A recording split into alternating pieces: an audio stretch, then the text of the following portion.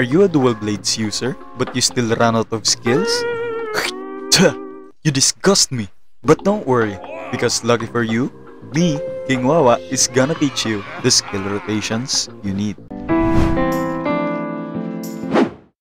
This guide will include 2 skill rotations for PvE and PvP. But before that, I'm gonna show you my skill composition first.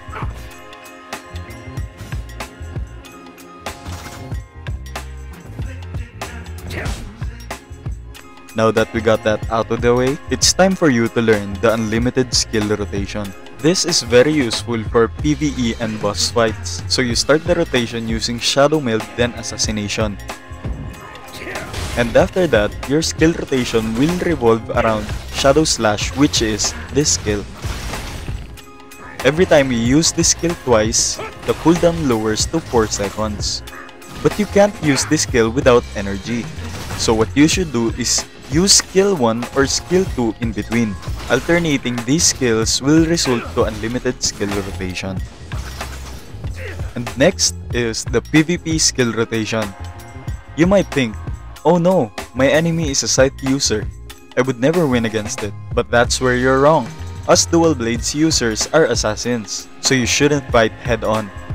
Our main goal is to use the Shadow Meld and Assassination combo 3 times in a match. First is at the start of the fight, then you're gonna have to run around for it to cool down.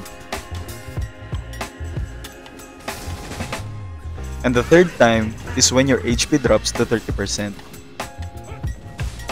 That's it. The usage of other skills are situational, so you would have to practice arena to become better on executing your skills. Remember, you don't want to use Assassination without Shadow Meld. Just look at the difference with and without it. And that's it. If you want to see my full build, please check this video out. So I hope you liked the video.